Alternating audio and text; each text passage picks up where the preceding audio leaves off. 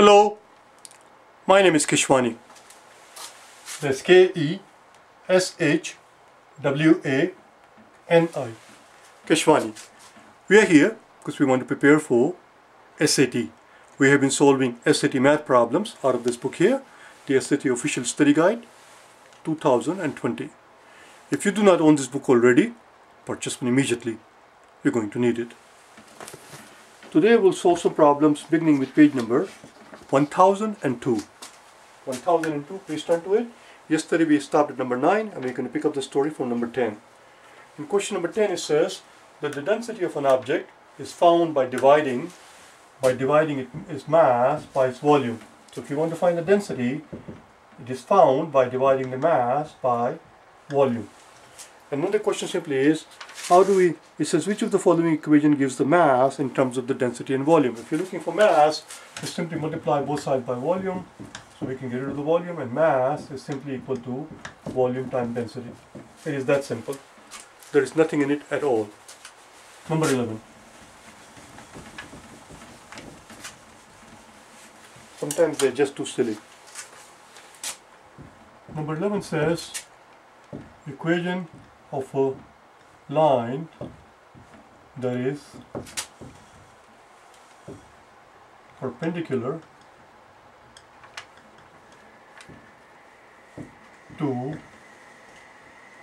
this equation right here.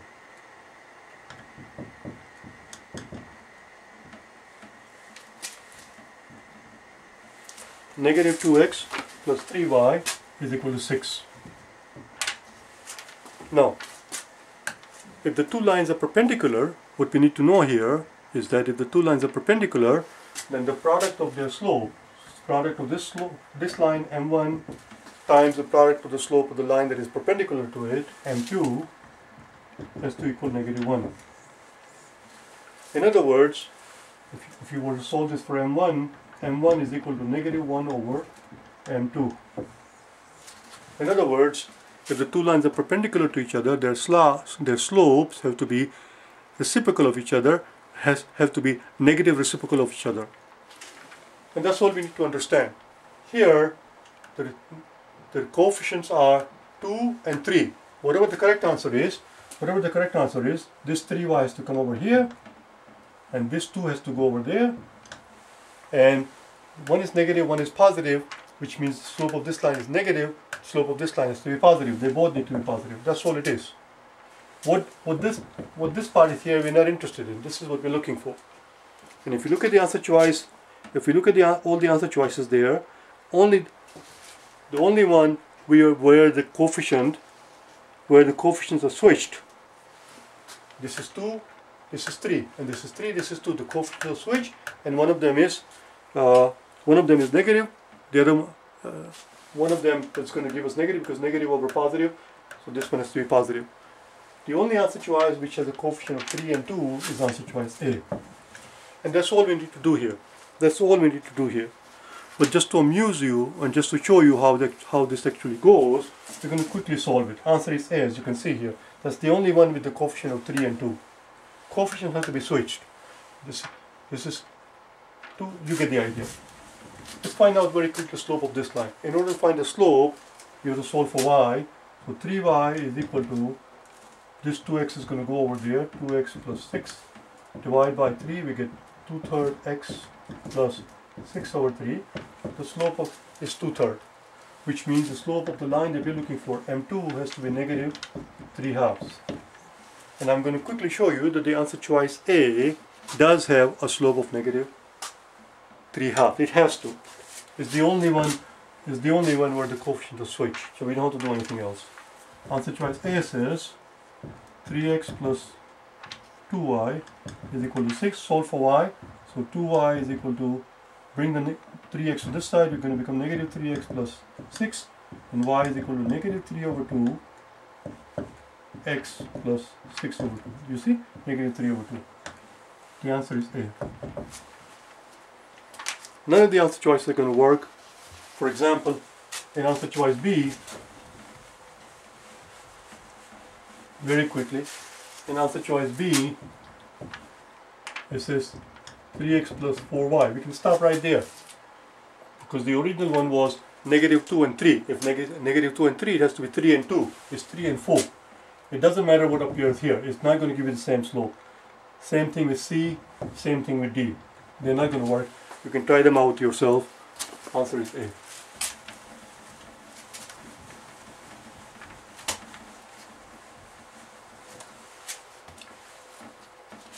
Number 12. In number 12 we are told that 1/2 y is equal to 4. And the other one says x minus 1/2 y is equal to 2. It can't be that simple. It is that simple. What's the value of x? This is just 2 times 3 here. They tell you 1/2 y is 4. Just put it in there. So x minus 4 is equal to 2. Because they tell us 1/2 y is equal to 4 right here. If 1/2 y is equal to 4, put it in here. X minus 4 is equal to, therefore x is equal to 6. Oh, this is too childish. X is equal to 6. The answer is D. Number 13.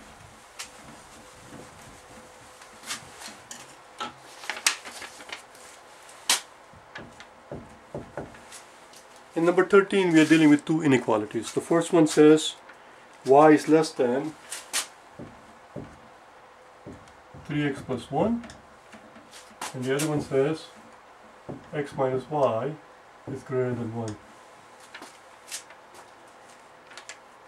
What is the question asking? What's the value of x? What is the value of x? It says the system of equation above has, I'm reading the wrong one.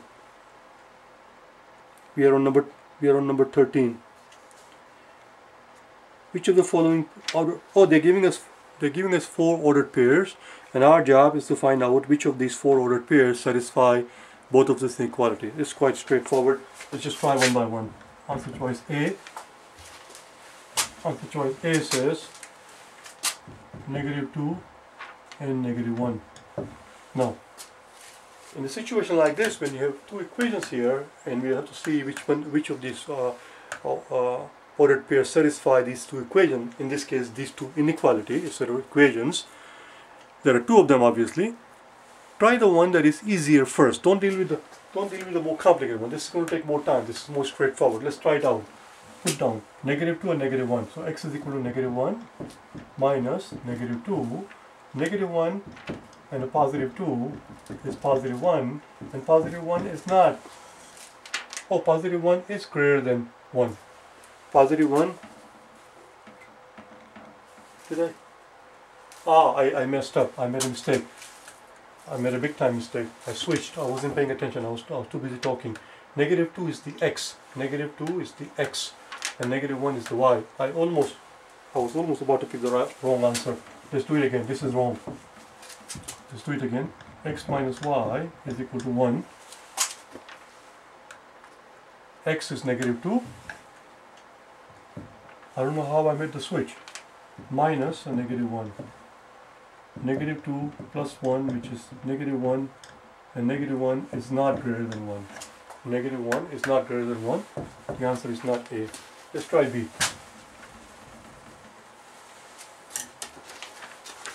B says -1 minus a 3. -1 minus a 3 is -4, and -4 is not greater than 1. It has to be greater than 1. We are working with the second inequality, not the first inequality. The second one is easier to work with. Answer is not B. Answer is not B either, because it has to satisfy both inequalities, obviously, whichever ordered pairs the answer. It has to satisfy both inequality, therefore try the one that is easier. I'm working the second one. Let's look at C. C says 1 and 5. 1 and 5. X minus y, we're told, has to be more than 1. 1 minus 5, which is -4, and -4 is not more than 1. -4 is not more than 1. Answer is not C. It has to be D, obviously. Correct answer has to be D, obviously, because it's the only one left. And since it's the only one left, I'm going to do it separately. I'm going to do it separately so I can show you that it satisfies both inequalities. Answer choice D says 2 and -1. First this one, x minus y is more than 1.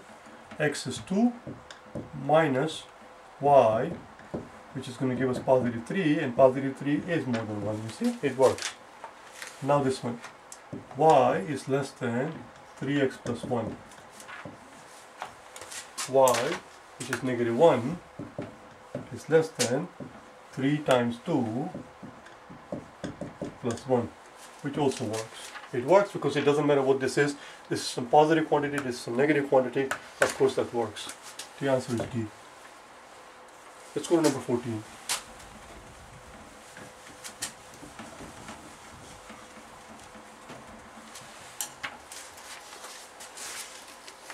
Number 14, we have a chart here, generals and orthopedics.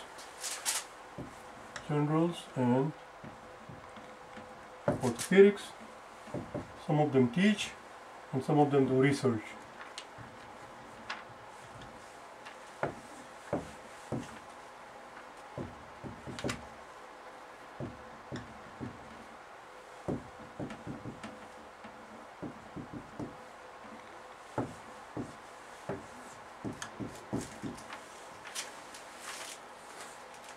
Question is, what are the odds? What are the odds of picking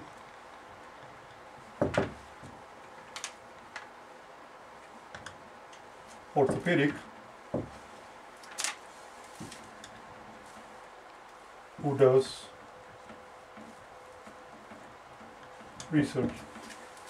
If you were to pick one person at random out of the 607 people, if I were to pick 1% at random out of the 607 people, what are the odds that the person that I pick happens to be an orthopedic who is engaged in research?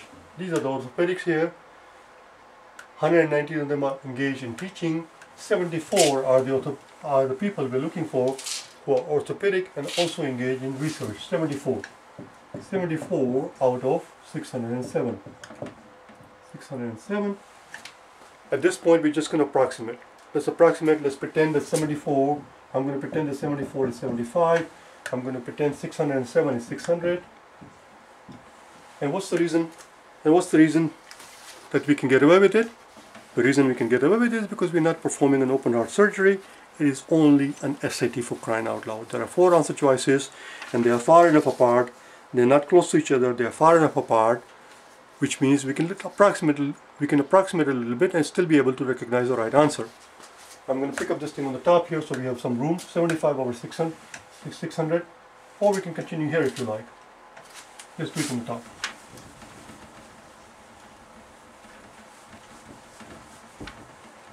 $75 over 600. Let's divide top and bottom by 25. Let's divide top and bottom by 25. We know 75 has 325. What about 600? Well, I know 100 has 425. If 100 has 425, then 600 must have 6 times 4, 24. There we go. You see how simple it is? Dividing top divided by 25. Nicely, this one works out very nicely, a multiple of 3. Let's divide top and bottom by 3, and we end up with 8. 1/8. And 1/8 is 12.5%. Which means the correct answer, whatever it is, has to be something close to 12.5%. And that's answer choice A. Because in answer choice A, we have 12.2%. Answer is A. Before we go to the next problem, let me quickly make you understand how do we know that 1/8 is 12.5%. These are some of the basic things you must know by heart. You shouldn't have to reach for the calculator. You shouldn't have to reach for the bloody thing every 3 seconds. Some basic things you must know by heart. How do we know that 1/8 is 12.5%? I'm going to show you very quickly here. How do we know that? Because we know that 1/4 is 25%. Don't we? And if we were to take half of this amount, half of 1/4, half of 1/4, is 1/8. And if you're going to take a half of this amount, we have to take a half of this amount. And half of 25 is 12.5. That's all. In other words, 1/8 is 12.5. You should similarly be able to approximate 1/6. There is no reason why you cannot approximate it during the exam. Let's do it very quickly. 1/6. 1/3 is approximately 33%. Approximately. Therefore, 1/6, which is 1/2 of 1/3. 1/2 of 1/3 is 1/6. 1/6. Since we're taking half here, we have to take a half over here. In other words, 1/6 should be approximately half of 33. Half of 32 is 16. So it's 16.5. 1/6 is approximately 16.5%. And that's all you need in the exam. You don't need the accurate, precise figures to look at the right answer. You're not a machine. Just think. Number 15. In number 15, it's a very long problem. I'm going to leave it up to you to read the whole thing. But basically what is going on is that they did some polling, they did some survey, and they asked people, are you satisfied with the air quality in your city? Are you satisfied with the air quality in the city? And they found out that 78% of 1,000 surveyed said yes. One more time. So we did a survey. We wanted to find out what do people think about the air quality in my town. So I went around and I picked 1,000 people at random and I asked a simple question. Are you satisfied with the air quality in the town? And they said yes, yes, yes I am. Now they give us three answer choices. Now they give us three statements, and our job is to figure out which of these three statements is true based on what we just said. First statement says that 78% of all will say yes. In other words, just because I picked 1,000 people at random, and out of those 1,000 people, 78% said that yes, we are satisfied with the air quality. That does not necessarily mean that if I were to survey, in which case, if I were to ask every single person in the city, every single person, if there are 3 million people, I will ask all 3 million of them, every one of them, are you satisfied with the air quality? And what the first statement is saying is that 78% of all people will give us the same response. No, we cannot jump from that to that. What we can say is approximately 78% should say yes based on our survey, but we cannot say 78% will say yes. That statement is incorrect. Had it says approximately, that would have been a different story. It says of all the people, 78% will satisfy. That's not correct. Answer choice 1 is wrong. Second statement says, if we were to ask another 1,000 people, another 1,000 will give same response. No. Just because the 1,000 people that you happen to pick at random, 78% of them said yes, that does not mean that if I were to pick another 1,000 people and another 1,000 people and another 1,000 people, that in every single sample of 1,000 people, I'm going to get exactly 78% saying yes. That is not correct. That is not the right inference. The statement 3 says 78% in a different town, 78% in a different sound will say yes. That is simply ludicrous. That's simply insane. That is the definition of insanity. I cannot just go to the cleanest town on the planet and find out that 78% of people said yes, we are satisfied with air quality, and then go to a different town on the planet, the most polluted city in the planet, and ask the people over there, are you satisfied? And 78% of those are going to say yes, just because 78% of the town and the other people said yes. That's silly. So the question was, which of these three statements is correct? The answer is none. The answer is none. The answer is A. None of these statements are true.